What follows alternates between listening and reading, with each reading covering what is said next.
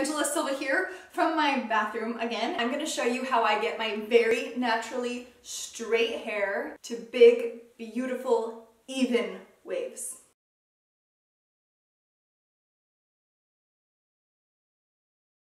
But before I start curling, I would be so grateful if you went down and hit that red subscribe button and ding that bell. Also give this video a thumbs up. And when you subscribe and hit that bell, it means you will be notified when I release a new video.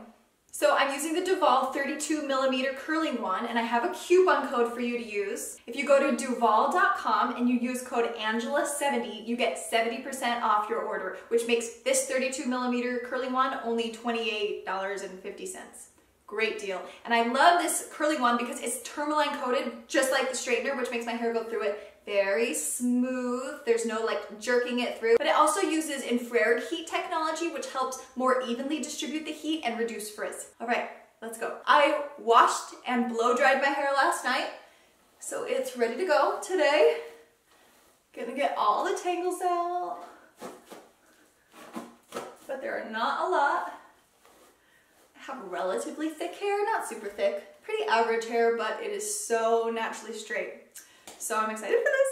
All right, so now I'm going to section my hair. I'm going to use an alligator clip and just pull back the top layer, twist it up, rub it around, and clip. Okay, now I'm going to separate the layer that's loose and spray it with hairspray.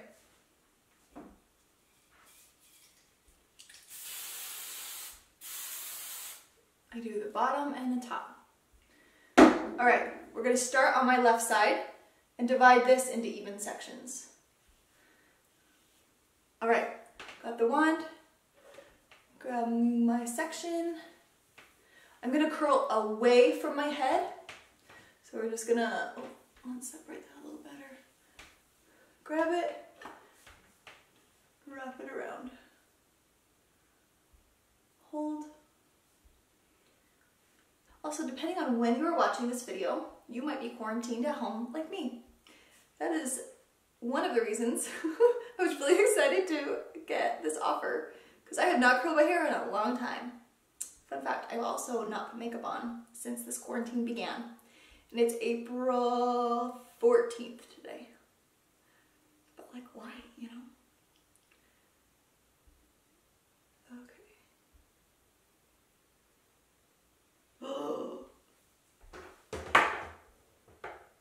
Okay. I always grab my curl to let it form before I release it. I love these big curls. Look how evenly that curled. Okay, next strand. Okay, I'm gonna hold this one behind my head and wrap like this.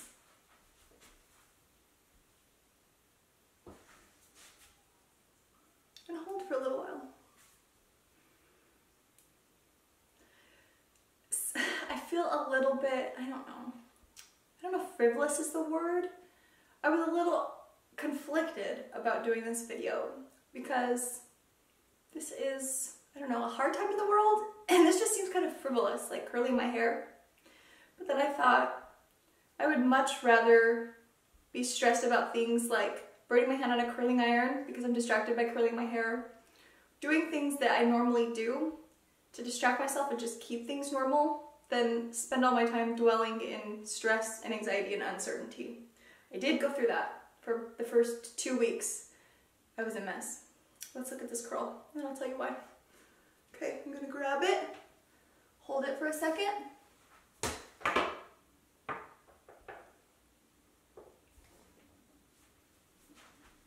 I'm gonna switch the glove to the other hand. And then release it. Oh, I love these curls. Okay, other side. Okay, so we're gonna spray this first. The top layer, the bottom layer. Split it, grab my wand.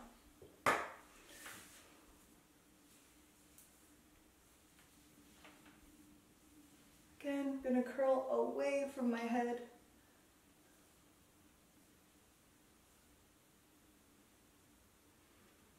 So the first 2 weeks of this were just so hard for me to get into a groove of homeschooling. My husband's job was very uncertain because he's a dentist, and dentistry is not a great career to have when there's a pandemic because you have to stick your fingers in people's mouths and they cough all over you. So a great way to get sick and to spread sickness, right? So there's just been, I mean, nobody knew kind of what to do as far as the pandemic was concerned. Do we close? Do we open? What do we do? So I think the uncertainty was the hardest part of the first 2 weeks for us. And then I just realized you have to embrace uncertainty. And when I adopted the motto of literally taking it one day at a time and making the goal for each day just to be peaceful and feed my kids. Those are my goals. If the day was peaceful and my kids were fed, it was a good day. That was it. All right, let's release this curl and catch it.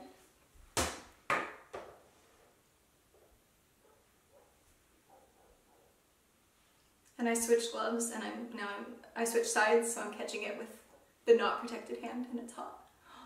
But I love it. Okay, switching gloves back. My dogs are barking. Let me go shut them off. Okay, next strand. All right, going behind my head. No barking. Sorry about the dog barking. Now I can't stop him. He's a new dog, so he's the second shelter dog I've adopted in the last 6 months. I just can't help myself. He's a doodle mix, though. Here's the thing about dogs and me. I love dogs, and I've always loved dogs, and my husband did not grow up with dogs. However, I came with one. Like, we were a package deal when we got married, when we met. So she's always been part of the picture. Also, my husband's allergic, but he kind of got used to her. He's fine. And then one day, my daughter and I just like decided to stop by our local animal shelter, and we saw Jack Jack. Here's Jack Jack.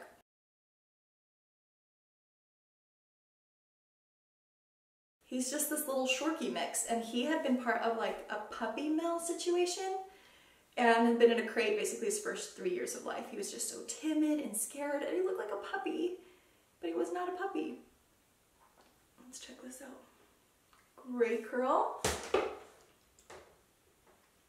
Anyway, we couldn't not take Jack Jack home, right? We took Jack Jack home. He still doesn't like my husband. I think he has a thing about men. He's great with my kids, great with me. He's just kind of a quirky little dog. He hoards socks. So, oh guys, I love these curls. All right, last strand down here. So, we got Jack Jack. Last strand on this bottom layer. I'm gonna do this one behind my head also. So the dog that I came with, Meg, is getting old. Her lifespan is 8 to 10 years. She turns 10 in 2 weeks. And I thought, she's a big dog, and I always needed to have a big dog.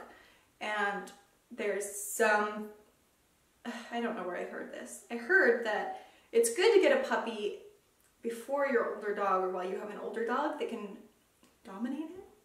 Like, they establish dominancy, right? An alpha dog, to make that dog submissive and have a submissive personality. So I was like, let's find a puppy now. Well, she's still alive.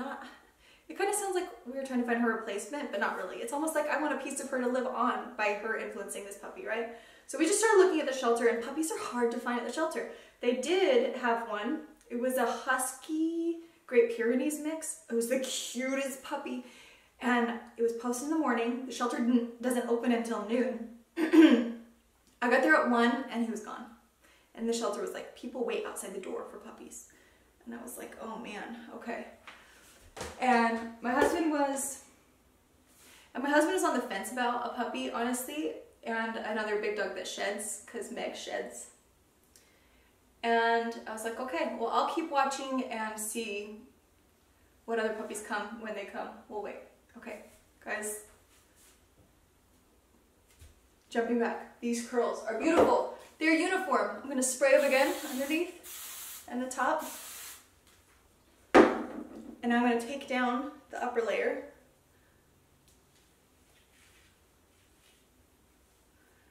I'm going to take down the whole thing, I think. I am not very regimented as far as like perfectly dividing out my hair. I'm just going to kind of grab what's not curled and curl it. Okay, gonna finger brush it. It's already brushed. I'm gonna spray this side and underneath. Okay. Switch my glove back. All right, gonna grab a front section and curl away from my face. Okay, so I begin stalking the animal shelter website and Facebook page again. And one day I see a dog called Rags posted. And Rags was, they said, a schnoodle, a schnauzer poodle mix. Standard poodle, so he's a big puppy, 4 months old. So my husband always said that he wished he would have gotten to have our dog that we've had a long time as a puppy. He wanted the puppy years. Now that he's come around to dogs, he's like, I want a puppy. And I was like, oh, but puppies are a pain. I'm kind of over puppies. So this dog, 4 months old, so puppy, and a doodle mix, which is hypoallergenic, they say, right? So I was like, oh my gosh, going to the shelter. I made sure to call when I was on my way to make sure he was still there, and he was. I had my kids with me, but he was at work. So, let's hold this. I get to the shelter, and Rags, that's not his name now, was still there. And I bring him out to the play yard, and he immediately just like wraps his paw around my leg, just like snuggle. He has the goofiest puppy personality. He's playful, but he's sweet, very sweet. And they told me the story that a man brought him in. Oh my gosh, you guys, did you see that girl though? Did you see that? Look at it bounce. I love it.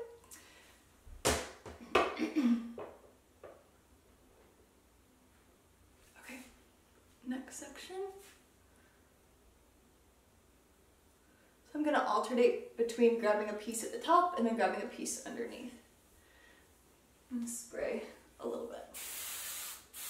Okay.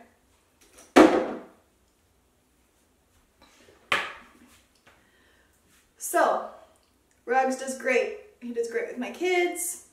The shelter tells me, yeah, we've been trying to find his owner because he's like a $1,200 dog.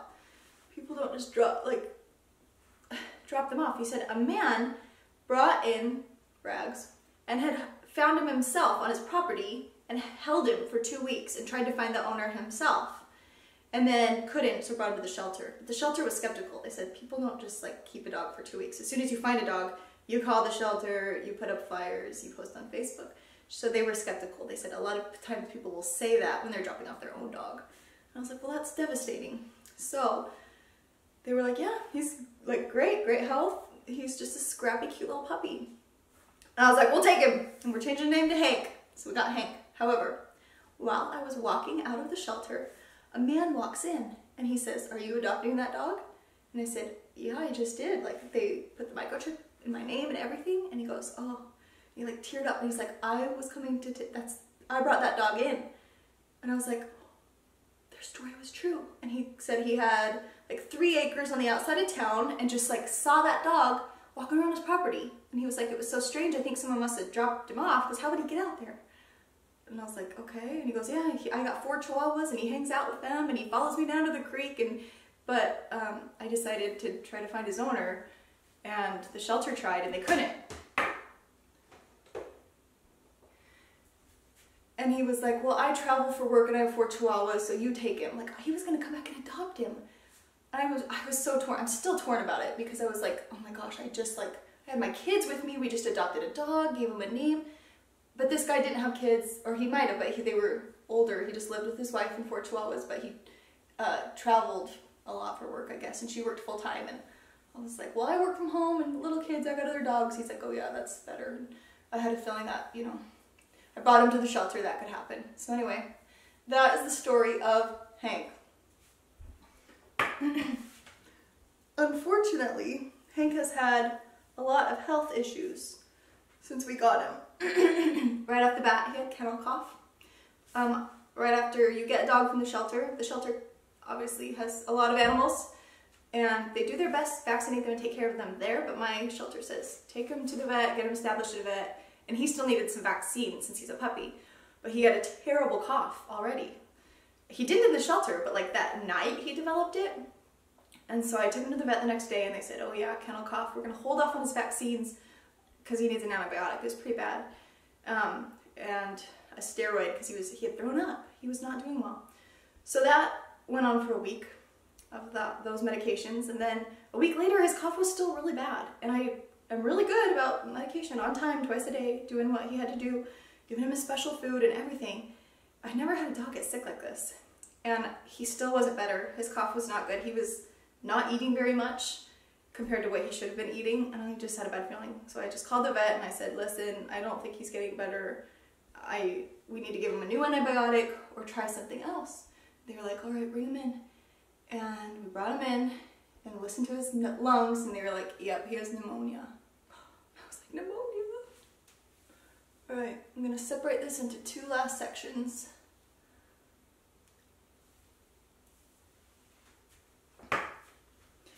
Curling away from my head. Anyway, so he said yes, his kennel cough turned into pneumonia. We're gonna switch his antibiotic and give him a probiotic because the antibiotic or the steroid, oh no, he had he had 3 different medications. One was a probiotic because one of them upset his stomach, and he needed to basically rest in his crate nonstop. That was part of the problem with the kennel cough, is he's running around with my kids and other dogs and not getting the rest he needed. We have a big fenced backyard, so he had a great little life, but he needed to be crated a little longer. Unfortunately, they think, yeah, he got all this from the kennel though, the animal shelter. So it was really hard to keep a puppy that we just got in a crate for 2 weeks. Basically, we just let him out like 5 times a day to go to the bathroom, and then he had to lay there. It was really hard, but he got better until I was walking him to the dock in our neighborhood. We live in a coastal community, and I was taking him for a walk, and he squatted to go to the bathroom. And I got my doggy bag ready to pick it up, but it was just blood, just a pool of blood. Now this was like 2 weeks after the pneumonia, which the pneumonia had, 2 weeks since the pneumonia had cleared up. And the vet has since closed. This was post-quarantine actually. This happened not that long ago, 2 weeks ago. So, I'm gonna grab this piece. So I was like, oh my gosh, like I've never had a dog be so sick and have such issues. And I thought, what could this be? Did he eat something? He's a puppy, and my kids bring toys in the yard, and what could this be? This is bad. And before I could get him I called the vet. No, this was on a Sunday. I called the vet and they said, just keep an eye on him. He might not you don't need to come in like emergency Sunday, withhold his food, bring him in tomorrow. So he did fine the rest of the night. He would like strain to go to the bathroom, but like nothing would happen. It just looked like he was constipated. Sorry for the TMI. It was very stressful. And so the next day I take him to the vet. Oh my gosh, this one won't stay.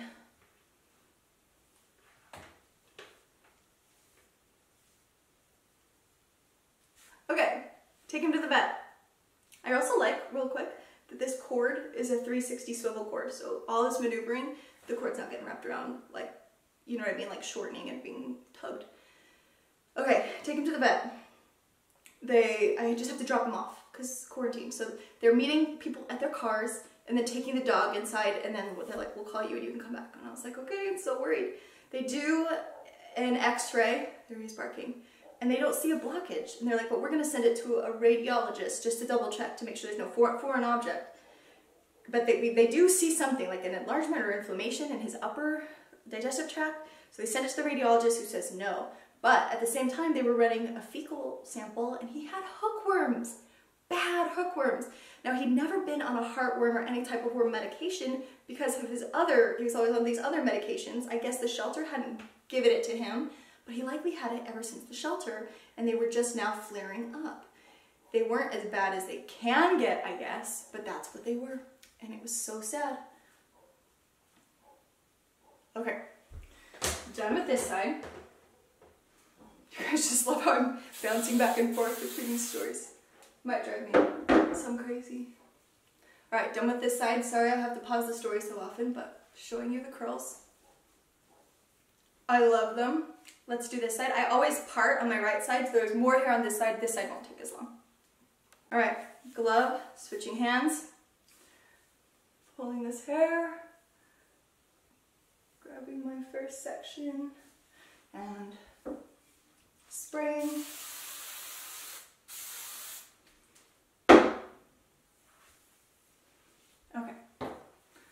curling away from my head. So, hookworms, not great.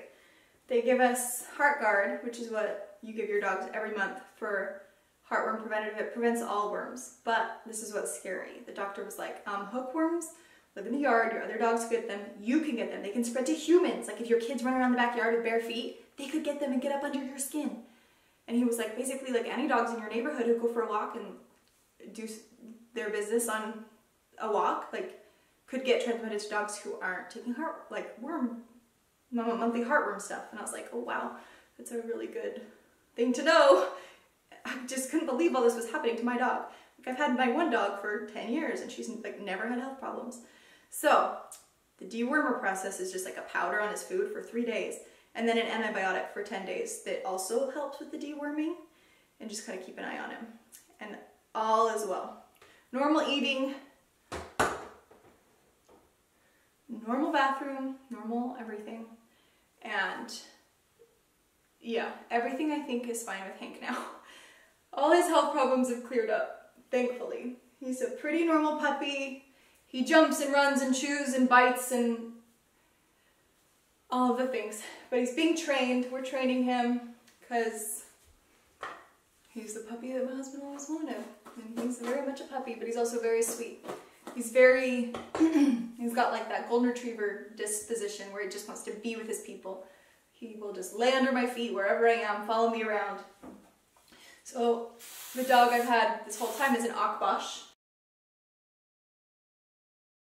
which have shepherd personalities. So she likes to guard. She just patrols the perimeter of our house. She's very territorial. That's just her nature. The little dog is very little doggish. He's kind of a jerk, but he has a lot of baggage, so he deserves to have all of his quirks and anxiety. But he loves me more than anyone. He just wants to follow me around. He's the most loyal little guy to me. And then this dog is just like your stereotypical, like, derpy, goofy family dog who just runs around with the kids. He just lives for people. And other dogs, he loves them so much. When we walk him, if we approach a family that's walking a dog, he immediately just like turns around and walks the other way because he's nervous. But then when we approach them, he just sniffs and wags his tail, and he just doesn't have a territorial bone in his body. He's just goofy and submissive. Our dog definitely did that, put him in his place, and he is very submissive. Even our little dog has not submitted to him. Like, Hank is the bottom of the totem pole here. So anyway, we are a 3-dog family now, and that is the story of my shelter dogs. And I'm not allowed to go to the shelter anymore or look at the websites because it is so hard. And we have a fenced backyard, so I'm always like, oh, we could give them a home, but no. All right, this is the last curl. So in my last video, it was a makeup tutorial maybe? I can't remember. Oh no, it was my blow dryer tutorial. Was it? I don't remember. I did a tutorial not long ago and I asked, it's so awkward to just do makeup like in silence or do hair in silence. I don't like stock music and I don't want to pay royalties for popular music. So do you guys mind if I just talk? And I got comments that were like, yeah, talk, tell us about yourself. Okay, so that's what I'm doing. Now I'm gonna shake out. I'm gonna take this glove off now. I'm gonna kind of run my fingers through the curls and pull them apart manually like that. You guys, I love these curls.